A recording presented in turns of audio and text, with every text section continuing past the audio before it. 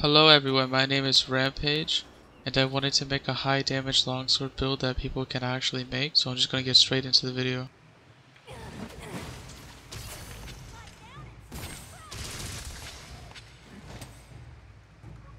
For the weapon, I'm using the Abyssal Flicker. For the Rampage slots, I recommend that you use the Dora Soul Jewel 3, or a better option would be Anti-Aquatic Jewel 2, Anti-Aerial Jewel 2, Anti-Dragon Jewel 2, or Fanged Exploit Jewel 2, depending on which monster you are hunting. Here's an image that tells you what jewel affects each monster. I did not make this image, the author credited themselves in the image. For the head, I'm using the Kaiser Crown X with 3 Grinder Jewel 1s. For the torso, I'm using the Pyra Kadaki Male with a Mighty Jewel 2, Critical Jewel 2, and Steadfast Jewel 1. For the arms, I'm using the Barioth Vambraces X with a Wirebug Jewel 2 and Steadfast Jewel 1. For the waist, I'm using the Rathalos Coil X with a Tenderizer Jewel 2. For the legs, I'm using the Ingot Greaves X with a Steadfast Jewel 1 and Brace Jewel 1. For the talisman, I'm using the infamous Quick Sheath level 2 with 2 level 2 slots. And I put 2 Tenderizer Jewel 2s in those slots. In total, that gives us Critical Eye level 7, Attack Boost level 4, Critical Boost level 3, Weakness Exploit level 3, Maximum Might level 3, Quick Sheath level 3, Windproof level 3, Stun Resistance level 3, Speed Sharpening level 3, Wirebug Whisper level 3, and Flinch Free level 1. For those of you who don't have the Quick Sheath level 2 talisman with 2 level 2 slots yet, the best way to obtain that talisman is through Moonbow melding. The chance of getting that talisman through Moonbow melding is about 1 in 300. You can only meld 3 talismans per cycle with the Moonbow melding, so you will have to do about 100 quests before you will obtain this talisman on average. I also have a video on how you can potentially get up to 1000 talismans per hour, so if you're interested in getting a lot of talismans, check out that video. I'll have it linked in the description below.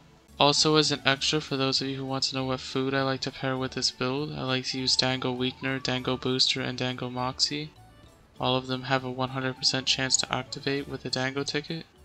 You can also use Hopping Skewers with these Dangos, but keep in mind that it will drop Dango Moxie down to a 50% chance to trigger when you get hit, so it will no longer be 100% reliable on preventing you from fainting.